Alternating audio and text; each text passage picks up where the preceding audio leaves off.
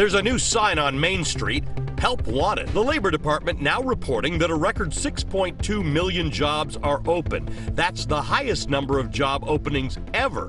But across America, 7 million are unemployed. So what gives? In this new technological economy, those factories and production plants are gone, replaced by computers. But someone has to program and run those computers. Enter the new-collar job. Jobs that don't require a 4-year college degree, but do require some training, and that's where you get what economists call the skills gap. Many of those 6.2 million open jobs fall into this gap. So companies desperate to hire are launching job training programs of their own.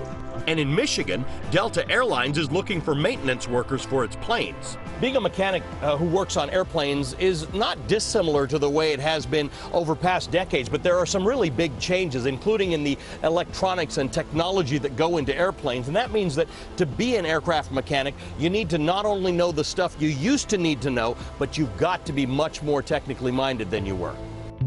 Delta says it just can't find enough of those people. If we don't do something differently in Delta to be able to produce those mechanics of the future, then we're going to be struggling to be able to succeed. So Delta is partnering with a community college in Lansing, Michigan, working with them on curriculum to ensure it gets the workers it needs with the kind of training they need. They are out here in our facility on a regular basis, evaluating our program, offering suggestions on how we can improve, evaluating our facility in terms of safety compliance, regulatory compliance, all of the things that Delta does in their operation, they expect us to do as well. Your mechanics are sort of tech workers. They're tech workers. You got to go from one extreme to the other. You got to know what manuals do I go into to be able to actually go find what's going on with the aircraft. How do I troubleshoot it? And you got to be able to do that from a very non-technical aircraft like an MD-88 all the way up to our latest A350. Today, these students are enrolling in the Lansing program.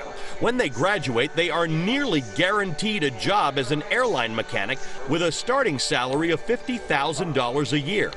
Our students are now looking at multiple job offers even before they graduate. Job offers these students are hoping to accept soon.